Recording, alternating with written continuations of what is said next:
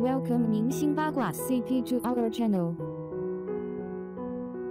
肖战最新造型大片，杨紫选择恋人的标准现在发生了很大的变化。谭松韵是教杨紫选择恋人的标准吗？杨紫选择恋人的标准，现在在谭松韵看来已经大为改观了。作为Cbiz的流量之一，杨紫现在正很受追捧。香蜜如烟雾和鱿鱼炖蜜成功后，她的流量明显高。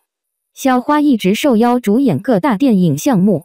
近日，网友们纷纷议论杨紫的搭档话题。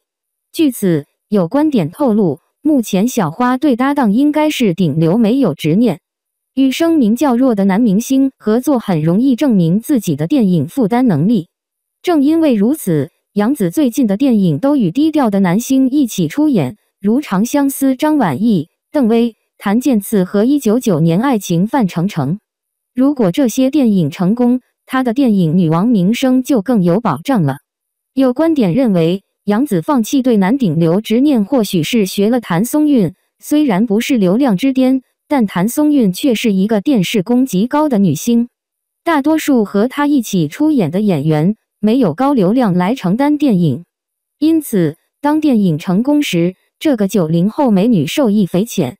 谭松韵和杨紫都是演技好、外形年轻、能造化的女明星，因此选择恋人不是流量大，也不会在角色的表演过程中为难他们。最近，谭松韵决定和徐凯合作《我比星星更美》，而杨紫则在1999年与范丞丞一起出演爱情。